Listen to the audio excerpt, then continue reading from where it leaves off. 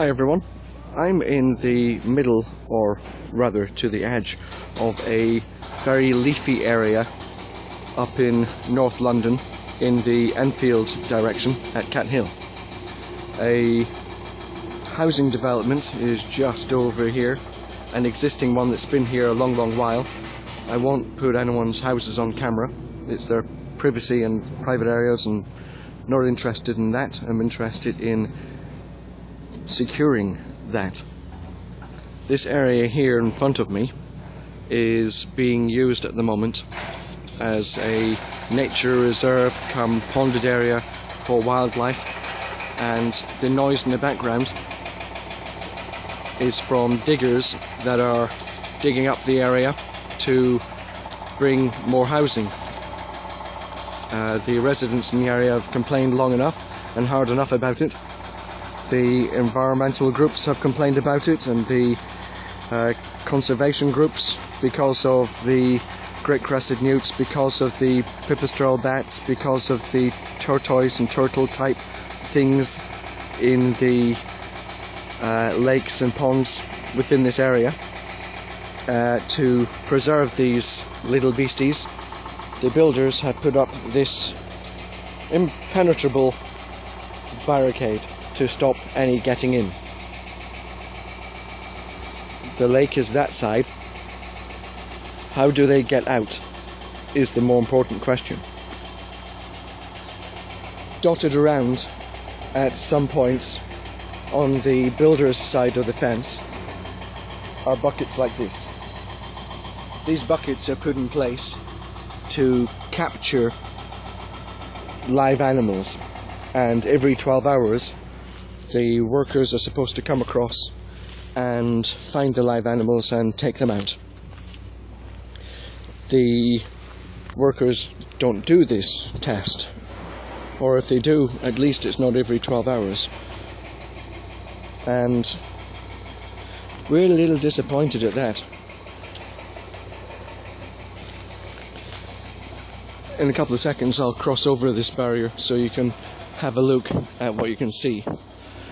But I'm not going to go through any fences or whatnot, and since I'm not some kind of a newt, then since this barrier is for newts, it doesn't make any difference to me. But up here you'll see a great big clearing. Some of the trees in this area here are many hundreds of years old. I'll take you up to one just now that is 400 years old. It has a tree protection order on it, a TPO. There's that magnificent specimen here. It's a glorious old tree that is one of the only ones of its kind in this area. I can't remember the exact strain that it is, but it shouldn't be here. It's not unusual for trees in this area that are very important trees to England to have a tree preservation order on it, and most building developers respect these. However, there were many other trees, older and bigger and more important than this, on that site already, and the building developers have cut them down. Cutting down a tree will end up having them dragged before the courts, etc. But the fine is only about like £1,000 or £1,500 when you're building houses on a massive sized development that this is going to be. You could cut down hundreds of trees in that case and still not touch a penny of your profits pretty much. Each tree that's removed gains more value for the company. £1,000 or £1,500 fine. What does that do to preserve nature in this case?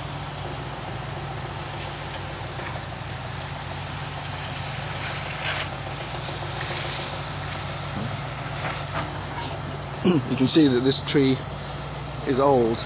It's 400 years old. branches have come down with the high winds. But if I zoom in, if I can get it to, that is some of the buds on the tree. Hang on, let's try and find the correct one. Yeah, that's the limb going to a narrow limb, so you know it's coming from the same tree. You'll see the buds coming out from this limb if I follow the limb back and zoom out because it's now too close in. From the exact same tree. It's a living, healthy tree that its way of surviving is to just drop limbs whenever it requires. We expect in the next couple of days that this tree will get toppled, and the building developer won't give a hoot about the tree preservation order or the tree protection order, whichever it's called. And because the trees are being felled in a criminal manner, breaking the law, breaking orders of protection on the trees, many people previously from the Occupy campaigns, particularly Occupy campaigns from the north of London, are now in the area, and a protection camp has been set up. I'm not going to identify any of the people, just because the police have started getting involved now, to the extent that there's now a wall of shame on the front gate to this site, which is way up at the other side here. The wall of shame currently has the numbers of 2 police officers, and I'll do interviews on people later on to try and get some more details about what exactly has caused them to be mentioned on the wall of shame. But the building development here is going to be really decently bloody sized. It's going to be huge. The company making it are going to reap huge rewards. A couple of grand per tree. Meh. They'll probably be the same as many other builders, and they'll have planning permission to build up to X height, and they might go an extra 50 foot or so above that, because then, oh, sorry about that, yeah, we honestly didn't mean to, but here's the £1 grand fine for that as well. Everything when it comes to building development is staged against the local communities. The local communities have very, very little power. They have the power to block things at planning permission, but the companies involved will fight and take everything to European courts if required at almost every single turn, because the profits, especially within London, of building property are astronomical. If there is a 1 year delay to the building of the properties here, the building developers would actually quite enjoy that, because it's an explainable thing to their investors, but the investors won't mind, because currently the property values in London are going up 10% per year. You delay the building of a village, and next year, when it's eventually built and sold after 1 year delay, you'll make 10% more money. Yeah, we could do with more people here, especially anybody along the lines of an environmental campaigner, anybody that's a green lawyer, anybody that is willing to take part with direct actions, anybody that's willing to come up with some food for the camp, anyone that's able in the area to come across and be a spokesperson for the area. Several people are here already. We need a lot more people. This is stoppable, or at least the further damage to the environment is preventable. And if we do the cases correctly, with the correct lawyers, we can have proper punishments put onto the building company for ignoring tree preservation orders. they had permission to remove some great crested newts, and they were told exactly when the great crested newts could be removed. 2 months after the window where you could remove them was closed, they started the process of trying to clear the newts during the breeding season. We managed to stop all of the development here at that stage for many reasons, including that. But now I believe that the period where they can clear the newts, and when I say clear, they're not necessarily looking to save the lives of these newts, they're just getting rid of them. When we've spoken to the security guards about it, they just say, now if we find any, we're not going to tell you what we do with them. If they find any, why don't they tell us what they're doing with them? Telling us that they're not going to tell us what they're doing with them makes it look as if they're ashamed of what they're doing. There's not very much transparency from the building company here.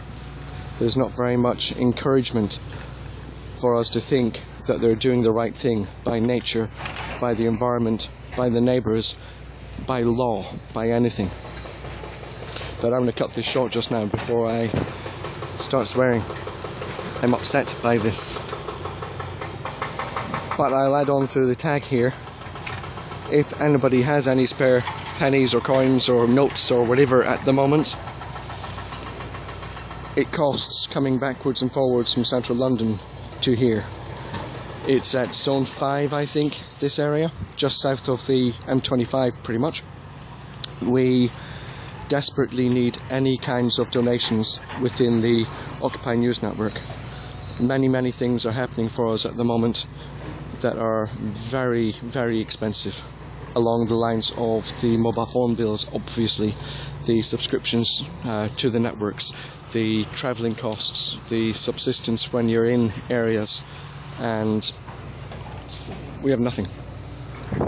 We're on our arse, literally. We're reorganising the entire campaigns that we do so we can try and see if we can cut any more costs and improve the service at the same time. And we think we've got ways forward, but there's little point in doing these ways forward if we can't get the mobile phone monthly contracts paid for. If anyone knows any places where we can seek donations from, please hook us up. Send an email to this same address, or you can send a donation to the email address registered at PayPal, which is nemogbr@yahoo.co.uk. nemogbr@yahoo.co.uk. Thank you very, very much. Hopefully I'll see some of you guys around here. I'm going to be around in London until at least Sunday, Monday time. And it would be really, really cool to meet up with some more of you. And thank you very much to the Global News Network for streaming this directly up onto there. And yeah, Carol, certainly we definitely do need some kind of financing for this stage of the revolution. And thank you very much for adding on the address nemo, nemogbr@yahoo.co.uk. Or if anyone has any ideas on how we can continue things better, please hit us up with an email at that address as well, and we'll start the dialogue and discussions. Thank you very, very much for watching, guys.